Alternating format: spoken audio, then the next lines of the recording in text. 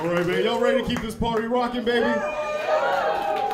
That's what's up. This next brother is a Second City alum. He's also written for Martin Short. I want y'all to show some love right now for Great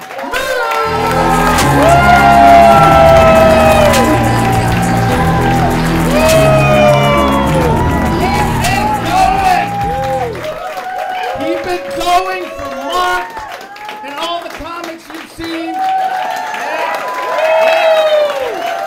Give it up. Hey, give it up for yourselves. All right, give it up for yourselves, right? Give it up. You're working hard. Hey, show of hands, how many first timers right here? Give it up for the first timers.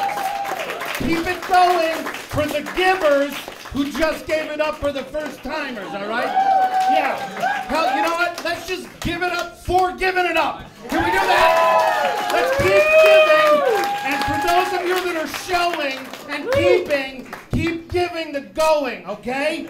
Show of hands, right? Yeah, okay, keep giving it up. That's exactly right. Give it up if you showed it up and you lived it up. Because if we live it up, we show of hands. Who hates show of hands? Give it up. Give it up if you were honest enough to say that you hated show of hands. Because that takes courage to do that, right? Show of hands who's got no hands. Gotcha. Okay. Give it up for the limbless. Put your stumps together. This is important. Because if we don't give it and we don't show it, then we don't live it, and we can't give it unless you keep it going, because living is loving.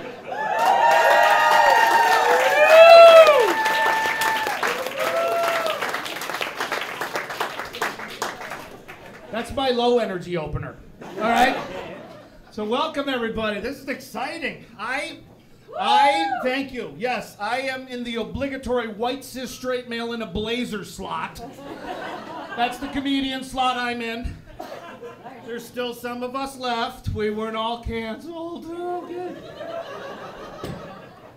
It's exciting. I really am glad to be here. This is a true story. I have not done stand-up in a long while. This is my first club set, true story, since I was diagnosed and treated and battled the big C. Yeah. Thank you. And some of you know this. I've had a couple surgeries, and I think I speak on behalf of all of us when I say, fuck chlamydia. You know what I'm saying? The struggle is real. I know some of you are very close. People close to you have fought this valiant foe. If you went to the, some of the runs for the causes or whatnot, tied the little ribbon around your genitals. I mean, we're trying to make a difference. No, the big C, of course, is not that. It is cancer. And I had cancer. I went through chemotherapy. I had one of my testicles removed, which is weird because it was lung cancer. But trust the science. Those that say trust the science. The doctors know what they're talking about. Fauci, kidding, controversial. All right, here we go. No, I just figured, are you starting the long way up and getting up there? I don't know. No, I had lung cancer. I had a third of my lower right lung removed. I have a great team at Northwestern. They did it right. I'm healed. I'm in the remish zone. So that's good. Yeah. I feel great. I'm doing stand-up, and as far as side effects, they're minimally bad. Oh, shit. And then his lungs gave out. That was weird. No. This is what a long road it was, because this is when it happened, right? Pandemic happens. Quarantine happens. All those waves of COVID happen. Then I get diagnosed with cancer. And now I'm not going to say that big chunk of time there took its toll on me emotionally and physically, but I did just turn 24.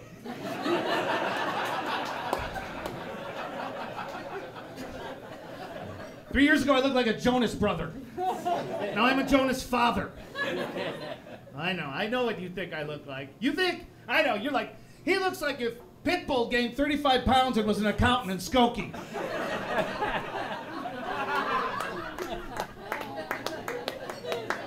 I get that all the time. I'm going down with it. I'm yelling timber. I don't care. Yeah, Jesus.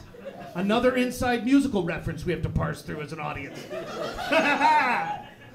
No. Hey, I'm kind of excited. Do you guys want to see some new material that I'm really excited about? All right, here goes.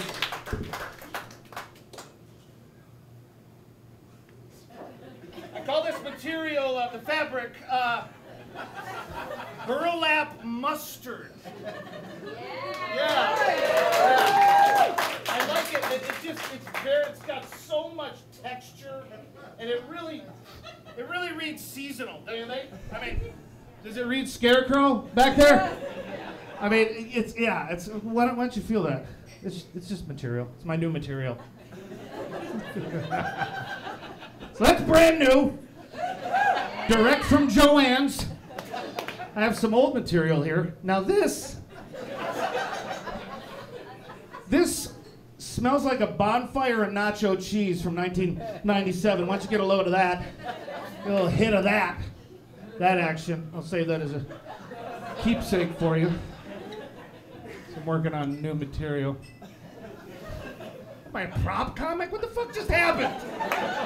What carrot topping and happened to me? No, I'm not 24, I'm 52. I'm 52 and single. It's great. It's fine until people find out what kind of 52 and single you are, right? When you're 52 and single and divorced, people are like, oh man, sorry to hear about that, but good for you for getting back out there. If you're 52 single and God forbid widowed, they're like, oh man, sorry to hear about that, but good for you for finding a good network of friends and support. If you're 52 single and never been married, they're like, the fuck is wrong with you? You pervo? You creep? Stop looking at my window. Pull your pants up. Go run across the street to your conversion van. Finish your manifesto. Come on. Go eat at Long John Silver's for every meal. Which, in defense of LJS, I gotta say, for a chain restaurant, very authentic hush puppies. I think it's the paprika. So. Now this is showbiz. You like this material? Pretty good, right? Yeah. Thank you. Like, oh, sorry. There you go. That really made a difference. Showing the right side of the new material. I love it. I love it. Yeah, it's very showbiz. It's bright. Give it up for that sign. Iconic, isn't it? I mean, Jesus, is that working hard? I like it because it matches the sign. Like, what if this was the comma after comedians? There would be a whole new meaning. Be like, comedians, you should know. And we'd be like, what? What should we know? What? And we're insecure anyway. Like, do we have enough time? How much time do we get? What? And then we'd be all powwowing back there like it's the riddle of the fucking Sphinx. What should we know? I don't know. Do you know? I don't know. What should we know? So that's going on. Here's what I do. I watch a lot of true crime. Any true crimers? Where are my true crimers at? I engulf true crime. Now I am not a forensic expert. However, I do pick up stuff, and I have this one tip. You guys might know what I'm talking about. If you are planning on brutally murdering somebody, do not type in your how to murder and get away with it questions into Google.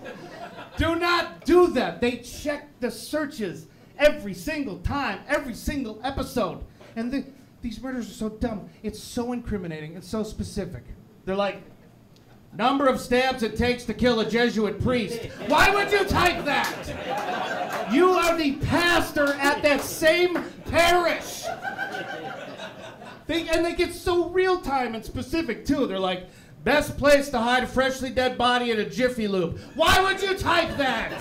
You're the assistant manager. You have keys.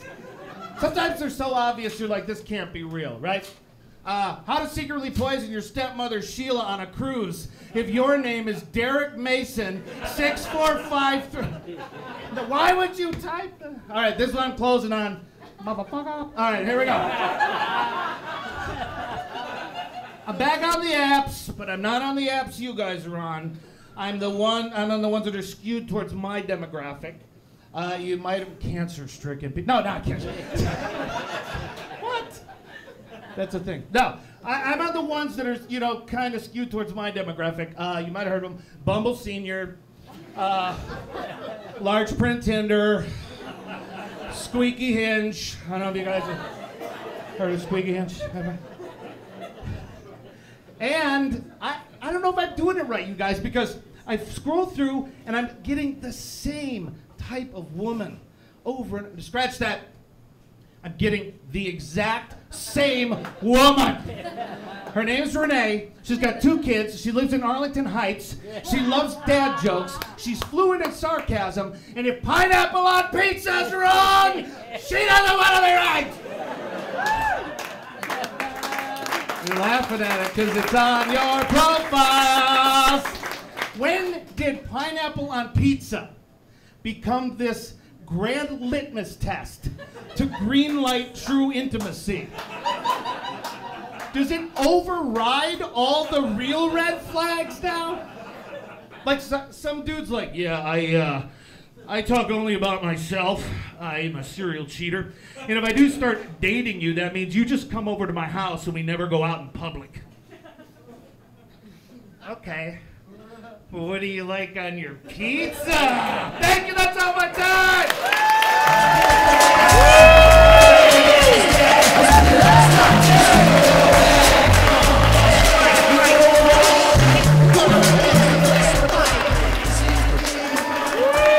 This motherfucker just crushed and also